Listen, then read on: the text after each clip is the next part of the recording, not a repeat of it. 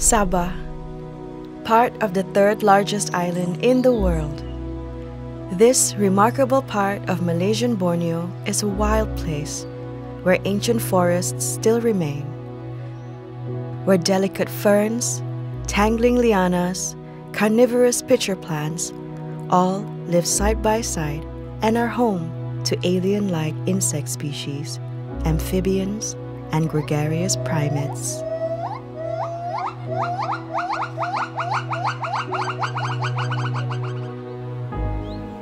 Here, hidden amongst these rainforests of Borneo, one of the largest mammals on Earth finds home in this seemingly harmonious and safe environment.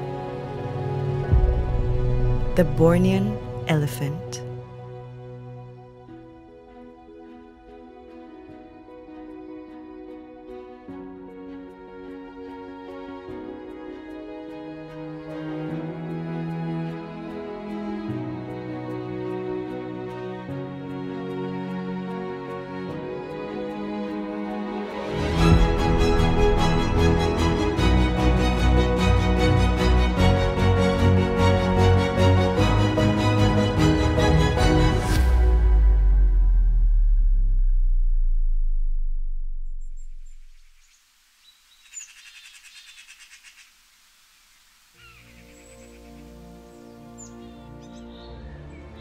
Recent DNA evidence indicates that the Bornean elephant is genetically distinct from other Asian elephants. Their population is almost entirely restricted to Sabah, where tightly knit bonds are formed between females and their offspring. When young male elephants reach adolescence, they will leave the herd to wander through the rainforests as lone bulls in search of food, water, and eventually returning to herds to mate. With a total population estimated below 1,500 individuals, Bornean elephants are an endangered species and a treasured part of Sabah's natural heritage. Undisturbed, the Bornean elephant is a more gentle-natured animal than other Asian elephants. Scientists have observed elephants displaying complex emotions such as grief, compassion, altruism, and play. Their highly developed brain is the largest among all terrestrial mammals. It's 3 to 4 times bigger than that of a human and explains in part their highly developed memory.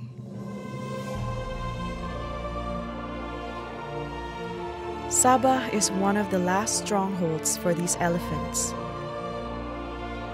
They have roamed these forests for thousands of years and have passed on their traditional knowledge from generation to generation, walking the same trails as their ancestors did before them in search of food, water, and refuge.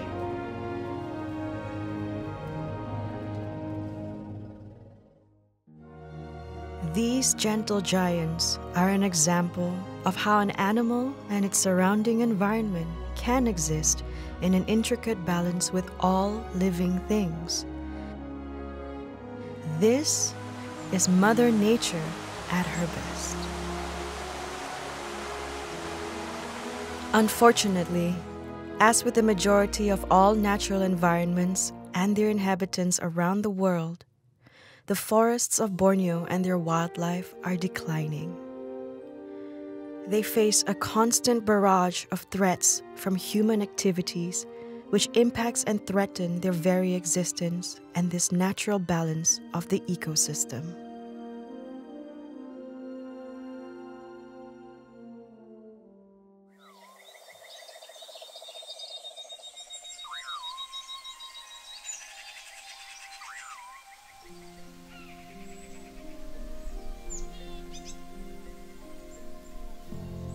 Here in Sabah, this hugely biodiverse and beautiful environment has a remarkable approach to the coexistence of all its living things.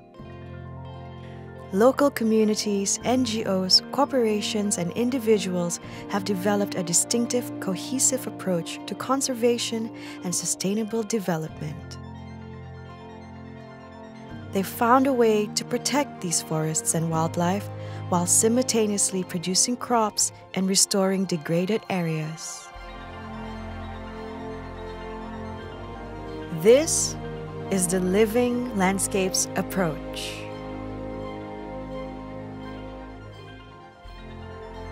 The living landscapes approach acknowledges the role and importance of four elements within the ecosystem: forests, wildlife, communities, and human land use, and recognizes their interplay and impact on the wider ecosystem. Balancing the needs of these four elements with the need for conservation and sustainable development is at the heart of the success of the living landscapes approach in Sabah.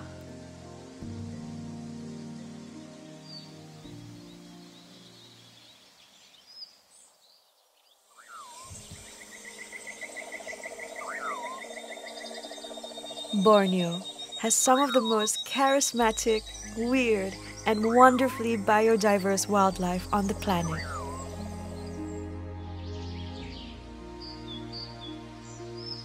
It's also home to lush tropical rainforests that support a rich mixture of microbe, plant, and animal species which interact through a web of life to establish ecological balance and harmony.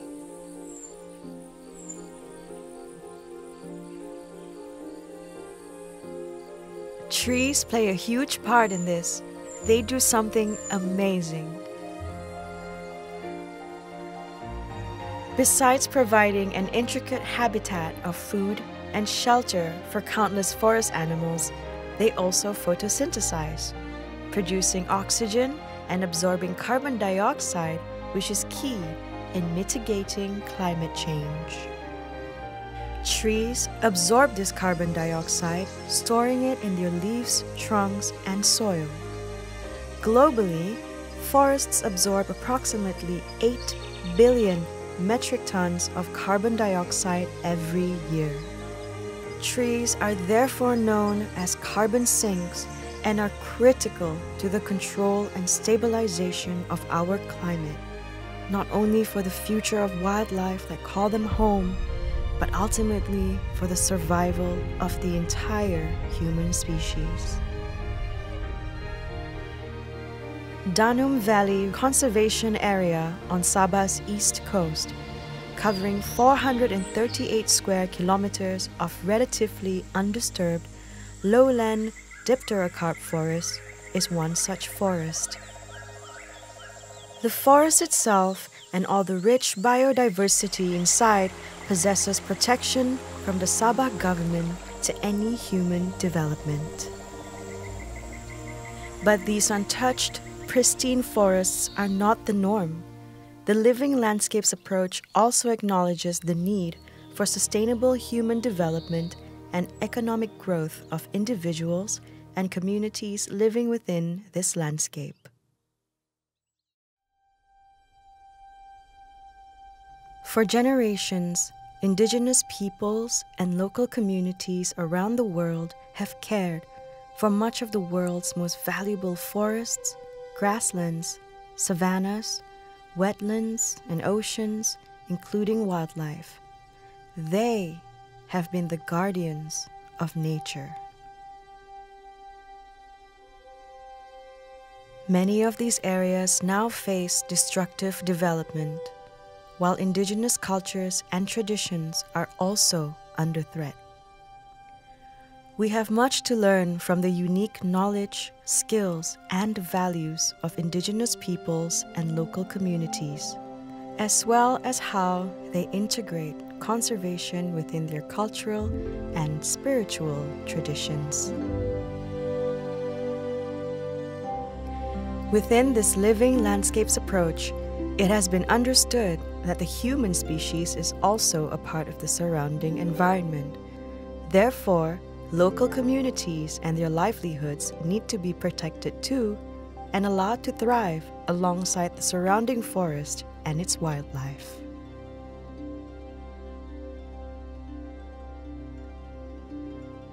This is also true of the larger scale land users such as the timber and palm oil industry. Sustainable palm oil, managed forestry, and the timber industry is one way communities and corporations can enjoy economic growth whilst being mindful of the other factors in the ecosystem. Forest management and exploitation is here to stay in some form or other, as is the oil palm industry and timber plantations, but it is up to governments and large corporations to make these industries sustainable and work with the natural environment for the benefit of all, not just for our own human interests, but also for the entire living landscape. This is where the jurisdictional approach comes in. Sabah uses this approach across the living landscapes to have a bigger perspective on conservation and development and make sure policies and standards around development and agriculture are designed to support and achieve a high level of government involvement. This jurisdictional approach complements and is integrated into the living landscapes approach seamlessly. It's a collaboration which aims to reconcile competing social, economic, and environmental objectives through participation by a full range of stakeholders across sectors, implemented with a form of government involvement. Borneo's elephants are an icon of this living landscapes approach. They walk those ancient routes of their ancestors, traveling through all these four elements with no regard for human-designated boundaries or territories. The elephant's footsteps, as well as our own, have impacts across each of these four aspects. We must acknowledge, understand, and resolve these negative effects posed to the living ecosystem as a way to ensure its balance and harmony into the future.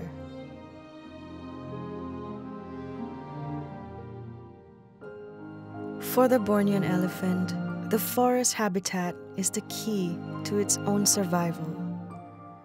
The forest is the elephant's home, and though their roots may not have changed for generations, the forests themselves, through human impact, have.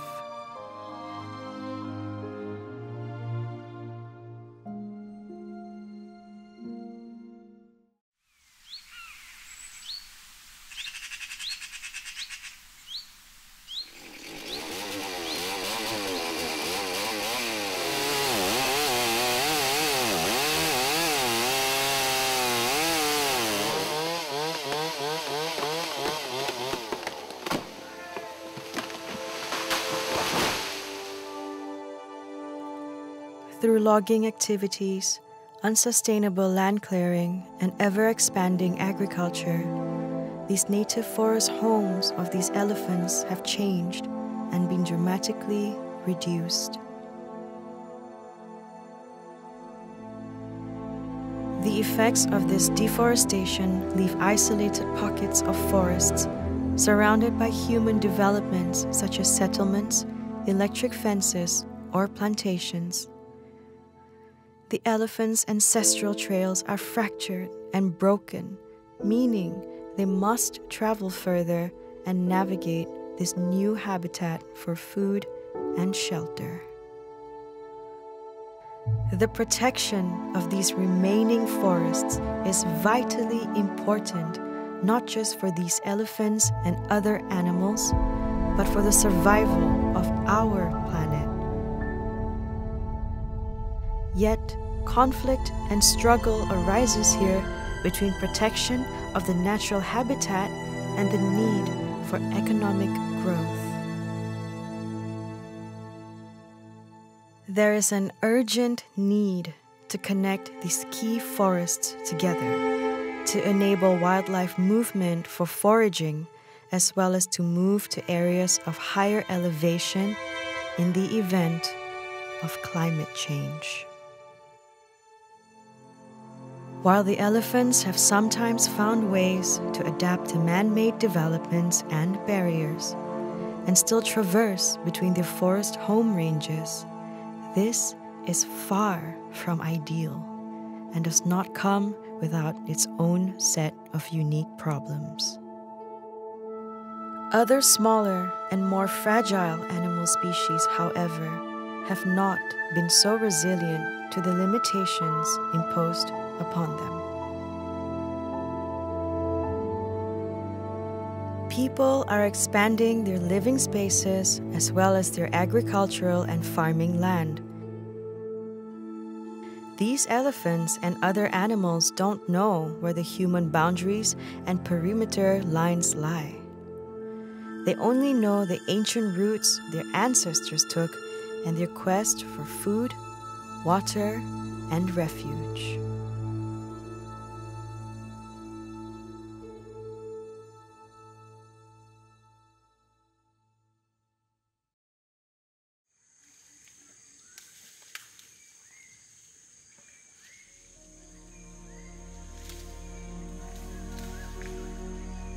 The Bornean elephant herd's journey will often take them to the edge of these fragmented forests, stumbling upon a different kind of flora, one which is ordered and easy to find.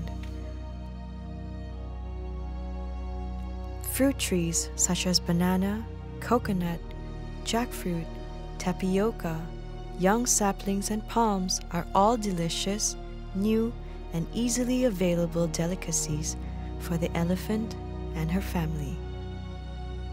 This is also, unfortunately, the source of livelihood for some of these communities. Elephants find themselves forced out of their traditional forest home and unknowingly damage the very thing humans seek to protect. Damage to property and agricultural crops can be costly. However, when elephants enter community small-scale farmland or villages, these elephants pose a more crucial threat. Hey! Hey!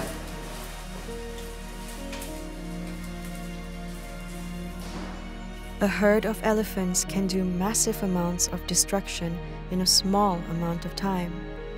The loss and damage to crops is felt more deeply when it is to small-scale communities, and the threat to their lives and livelihoods is very real.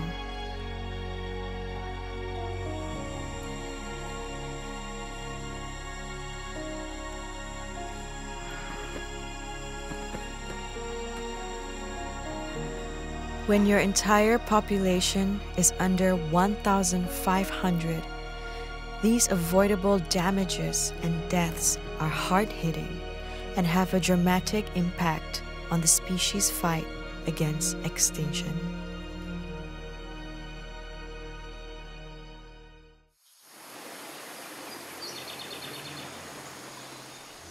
Under this living landscapes approach, there are 3 pillars to focus redressing the balance to the ecosystem: protect, produce, and restore. Protect points towards the protection efforts of Sabah's forest and wildlife, which includes the Bornean elephants. Practicing sustainable palm oil and timber production falls under the produce pillar, while restore is the restoration of degraded habitats and ecological corridors.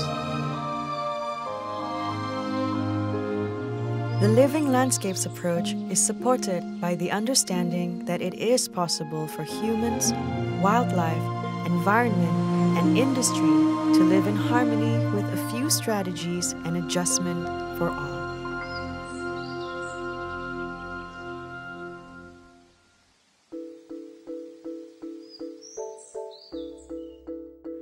In Sukau, the community problems that arise from the human-wildlife conflict are addressed and resolved through careful, thought-out, and planned actions. Here, Farina, the elephant whisperer, seeks to educate and empower people to understand these elephants. People and wildlife, especially the elephants, we are fighting for the same resources. Like we need access to food, we need access to water. So this is where conflicts happen. The Saratu Atay initiative was set up to encourage the coexistence of communities and animals living in the Kinabatangan. Saya suka tanam sayur juga, banyak sayur, pisang, apa semua. Tapi oleh kerana sekarang saya tidak menanam sebab di gajah selalu datang makan. Habislah dia injak-injak semua kebun, rumah-rumah kebun. Pisang habis, ada 2 hektar lebih lah pisang habis. Hanya yang tinggal berapa pokok saja. Bila itu gajah datang di mengacau kebun kami ataupun dekat rumah kami menggunakan tuladum. Menggunakan ladum itu menghalau sama dia dengan bunyinya. Woi, lari gajah sudah.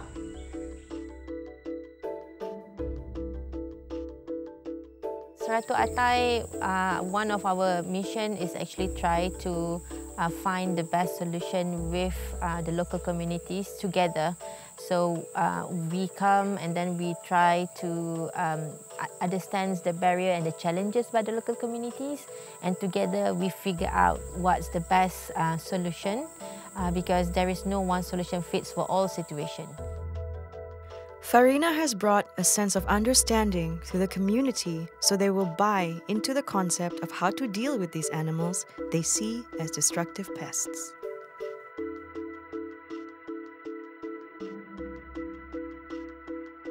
One of the best kind of mitigation method that we see work the best right now is having a local communities elephant ranger team.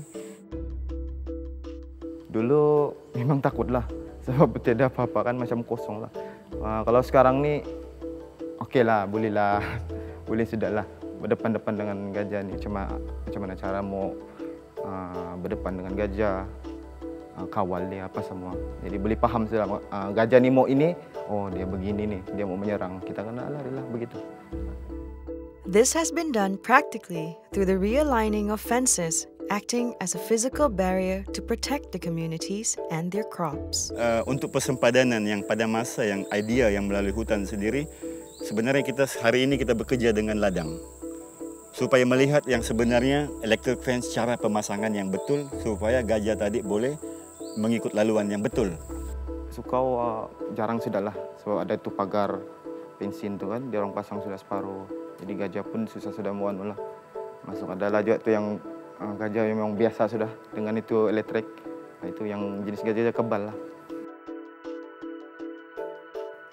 Shifting the community mindset to see the elephants as a benefit to ecotourism is also an important move and is in line with the protect and produce pillars of the living landscapes approach.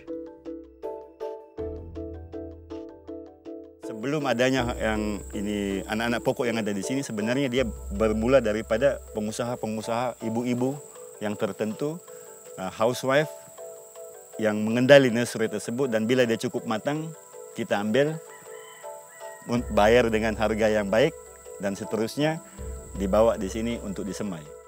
Once people and communities can make this transition to seeing ecotourism as a viable and sustainable livelihood, they can shift their mindset to attach value to protecting these elephants and other wildlife to support this livelihood and start seeing themselves as guardians and stewards of nature. Bila ada gajah di kampung ini, lebih 100 bot ada di sungai.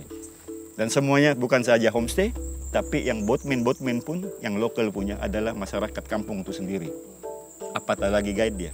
Jadi yang dapat benefit secara langsung pengusaha homestay, pemandu-pemandu bot pelancong yang lokal di situ. Their actions and choices play a part in protecting and conserving this biodiversity.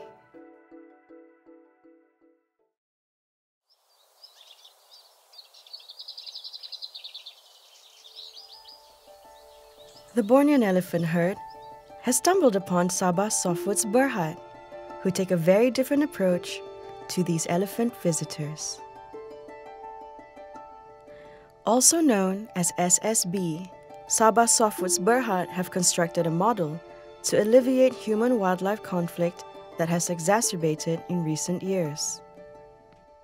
SSB's Brumas estate, which is straddled between two forest reserves, comprises industrial tree plantations, oil palm plantations, conservation areas, and a wildlife corridor. It is this wildlife corridor, connecting a fragmented forest to a larger forest block, which is so exciting and seeks to foster human-elephant coexistence.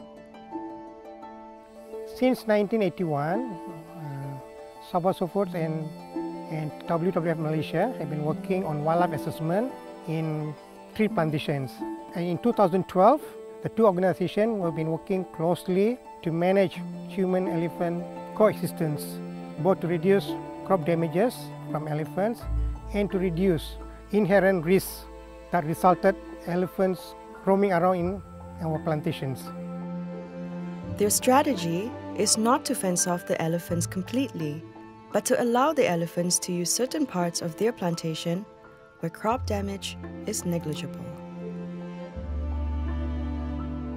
By only fencing off young oil palm trees and settlements, this allows the elephants to use other areas, thus offering a coexistence model for the elephants and the plantation.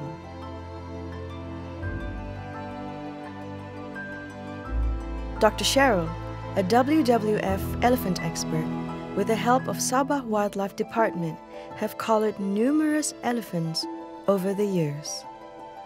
Collaring an elephant is crucial, as it would give conservationists access to vital data on the elephant's movements and requirements.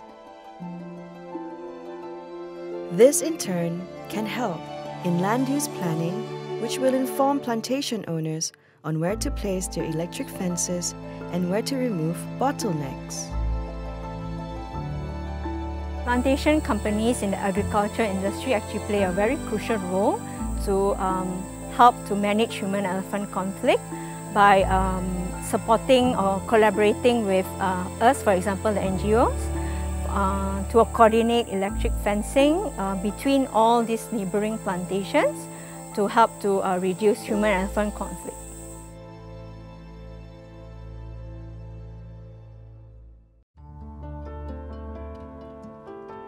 Under the produce pillar of this approach, Sabah Softwoods Berhad are also producing sustainable palm oil.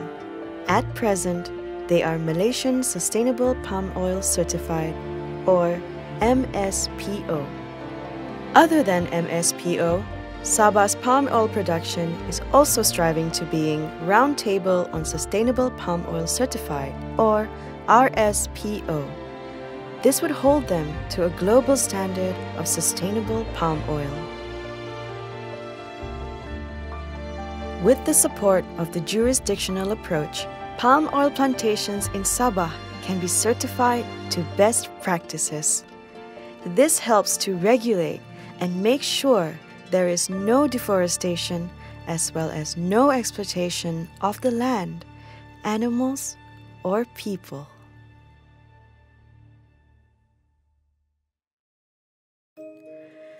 Although set up for elephants, the corridor now serves multiple other species, such as orangutan, sambar deer, clouded leopard, various bird species, and sun bears.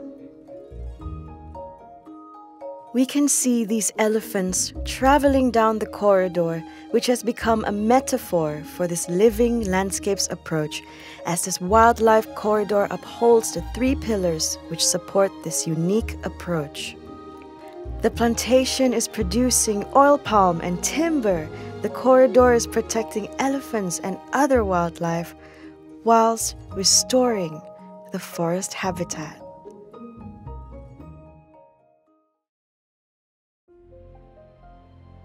The preservation of untouched primary forests around the globe is essential for the survival of our planet's interconnected living ecosystem and all the flora and fauna they support.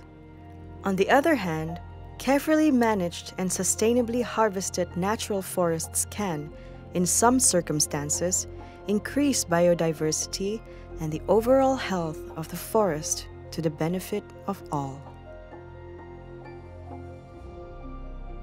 Here in Daramakot, they found a model to demonstrate their best forest management practices. Of the 56,000 hectares of mixed dipterocarp forests, 42,077% is set aside for log production and managed logging, 13,023% for conservation, and the remaining 20 hectares, 0.03%, for community forestry. Daramakot produces sustainable timber whilst protecting vital fragile areas of the forest too. The harvested logs are based on reduced impact logging, where only trees having minimal impact to the soil and forests are removed. We enrich approximately 1,100 hectares of polystock forest, and silviculture treated 26,000 hectares of forest, restored totally graded forests of 400 hectares approximate. Now, what is interesting about the 400 hectares of restoration towards the totally degraded forest, that's to the south of Daramakot, and the area looks good now.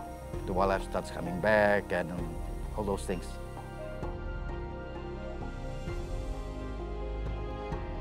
Daramakot also restores their forest by planting native trees in the ongoing enhancement of the biodiversity of the forest. This forest is a productive and lucrative timber producer. The forest generates an annual income of about 10 million ringgit to 15 million ringgit from its timber, alongside being a biodiverse and protected wild forest open for ecotourism. Sabah has worked extremely hard to re-establish a great working balance between our human need for economic growth and the need to protect the forest environment and its flora and fauna.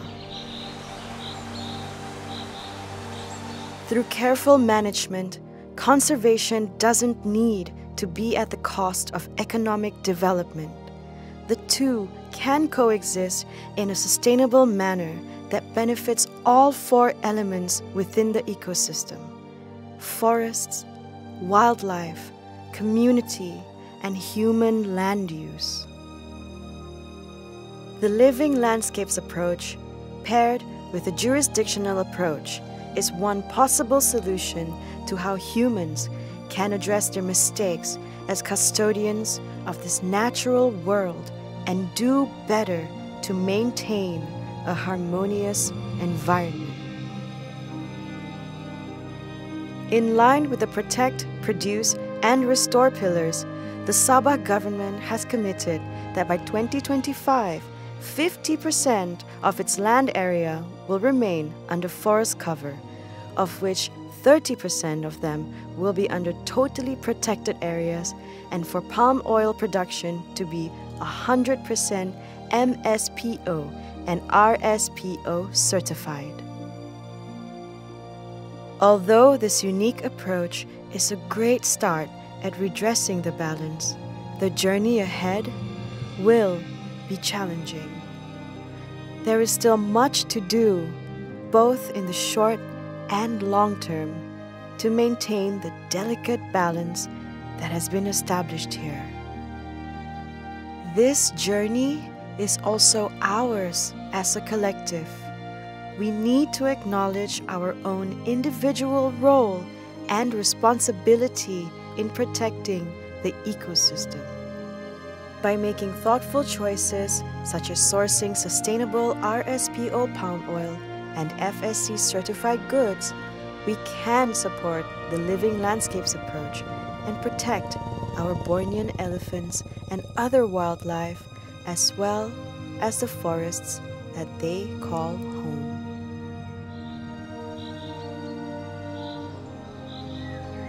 For now, our elephant and her herd can safely look to travel between her traditional forest home range with enough food and safety to ensure their survival well into the future.